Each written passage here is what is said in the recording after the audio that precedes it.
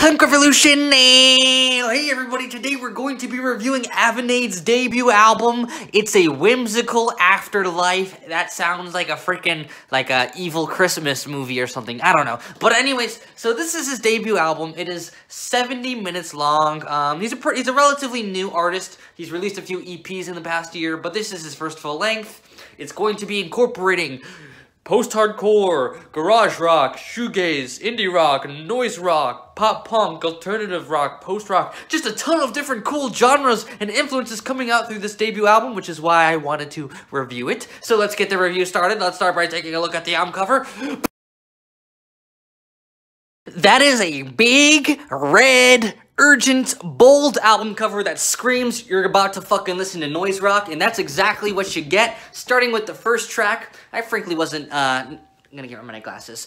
I frankly wasn't knowing what to expect when I started this album, so I start with the first track. It's a fairly conventional, fairly simple noise rock slash alternative rock song on paper. You know, the chord progressions are fairly simple. The riffs are pretty simple. There's not too many crazy riffs going on. It's a fairly simple song on paper. But if you look very closely, you'll see that there's actually a lot of subtle creativities bubbling within this song that go way beyond a standard conventional rock song. Starting with the tones that Avenade chooses to use, it's a very almost shoegazy, indie rock, noise rock guitar tone that's very pleasant, kind of a little bit on the lo-fi end. Very pleasant, very cool, gives it a very nice indie appeal immediately. And then in the guitar solos are super noisy, and you can just feel Avenade freaking playing these solos, just wanting to fucking explode with creativity because there's just so much inspiration in him that he just has to let out.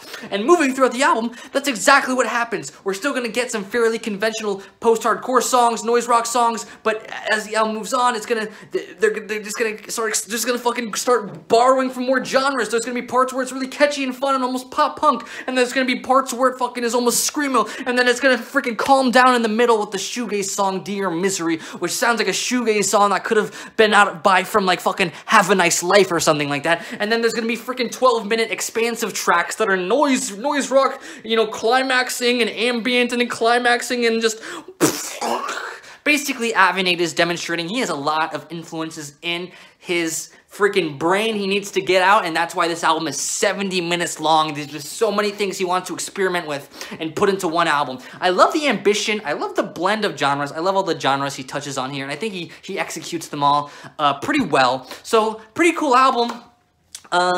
It is 70 minutes long. I do feel like it is a bit inconsistent within those 70 minutes. I hope maybe in future projects he can kind of just be a little bit more concise and more consistent with his albums, just because it would just be a more consistent album, which in my opinion is a better album. But still pretty fucking cool. I don't blame him for making such a long album, because clearly he has a lot of creativity. He wants to do all sorts of shit.